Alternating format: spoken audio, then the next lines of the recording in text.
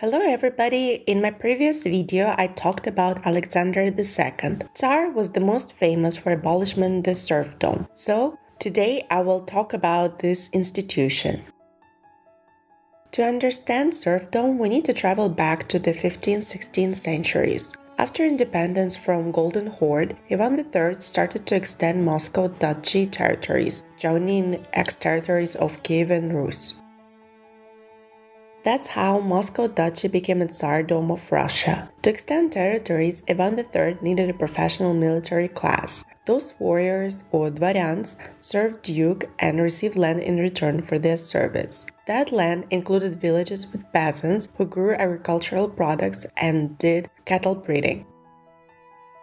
Dvaryans protected them and could offer financial help in terms of loans. In return, peasants paid a tax to landowners and had to do corvée, or barshina, unpaid forced labor.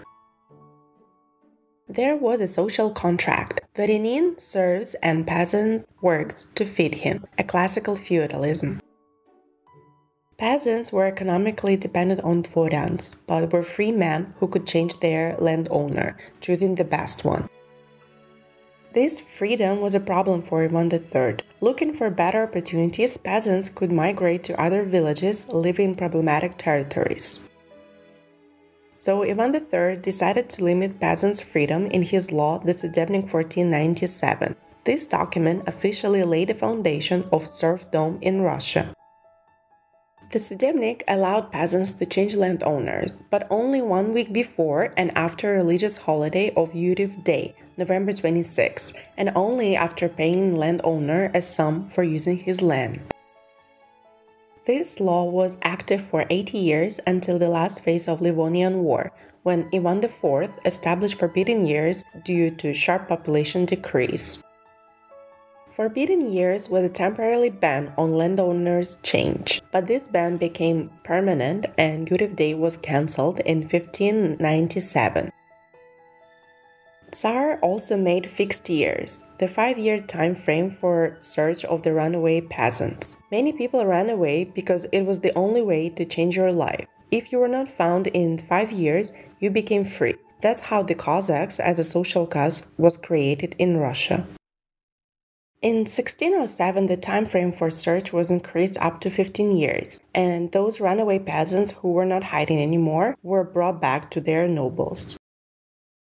In 1647, Tsar Alexei Mikhailovich made the search for a lifetime, so the peasants had to stay with his landowner all his life.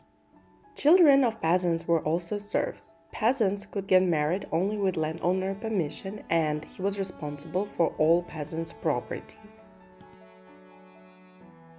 In 1690, Peter the Great made a decree which allowed to sell serfs without land. As Tsar wanted to speed up Russian economic development, he needed a lot of labor for shipbuilding industry, his personal passion. So he bought peasants from landowners and assigned them to factories. They were sold like machines. Serfs who worked in the field had some freedom. If they worked hard, they could live better. Serf from the factory had no perspectives for a better future. The life of a servant in Dvaryan's house was not easy as well. All of them, maids, cooks, coachmen, worked for food and place to sleep. They were fully dependent on their landowners. So, is serfdom or slavery? No, although both serfs in Russia and slaves in America were not free and were forced to work for their landowners, there were fundamental differences. Russian peasants had their own house and could rely on help from other peasants. Slave was a tool which brought revenue minus cost. Slave was a property which was not protected by the law. Only the high price of slave could affect landowners' behavior and attitude. Peasants were considered as state's population, paid taxes, were mobilized to the army. Their life was protected by the law, but not everybody obeyed that law. Tsaritsa Elizabeth made serfs' life slightly easier. She allowed them to trade, fish and hunt, but she also allowed dvaryans to send their serfs to Siberia as a punishment. Reign of Ekaterina II was a golden age of dvorans. Now they could send serfs into exile for hard labor whenever they wished to. Ekaterina stopped to accept peasants' complaints on the topic of landowners' violence. She also created a new law which required peasants to pay for military units which were used by landowners during peasants' revolts. After Ekaterina II, there were some relaxations. Pavel I limited barshina, or forced labor, on landowner for 3 days in a week. Sunday became an official holiday. He prohibited to sell peasants without land like slaves and to divide families. But landowners found some ways to escape the law. For example, when the land was confiscated, peasants were not allowed to be sold on auction. But the law did not say that peasants could not be sold, just only not during the auction.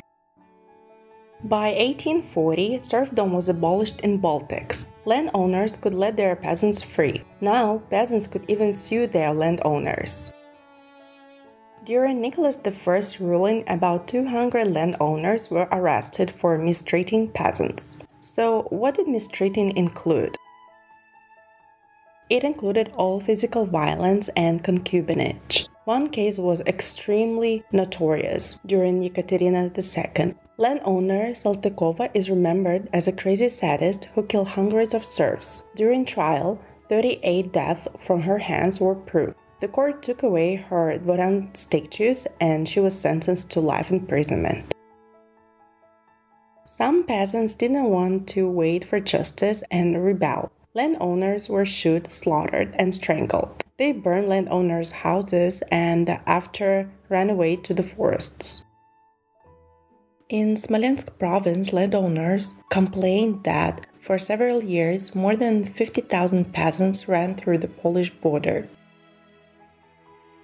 The most famous peasant rebellion was conducted by Emelian Pugachev. He pretended to be an Emperor Peter III and called peasants to rise and kill dvorans. Many peasants joined Pugachev, but in the end, non-professional peasant army lost to professional military, and Pugachev rebellion was the biggest in Russian history. So some of the educated nobles saw that the change is needed. Peasants needed good conditions of living and working. For example, famous General Alexander Suvorov took care not only of his soldiers but also of his serfs.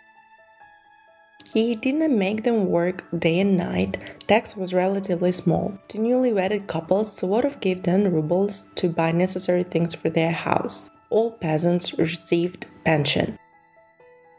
Over time, serfs became richer and could buy his freedom. Vodka king Pyotr Smirnov, railway king Pyotr Gubonin came from serfs.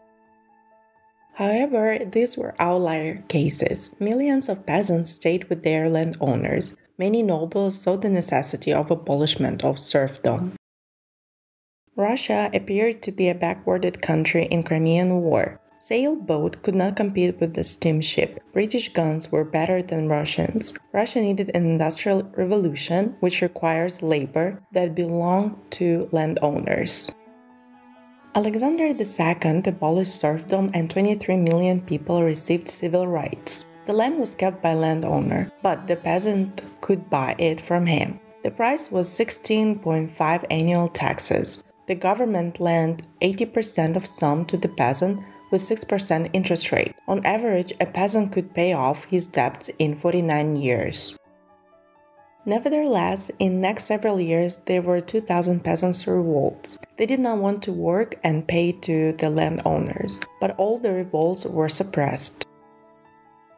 The last payoff should have been made in 1932, but after Revolution 1905-1907, the government forgave all debts. That's it for today. Thank you for watching my videos. Please subscribe to my channel and I'll see you next time. Bye bye.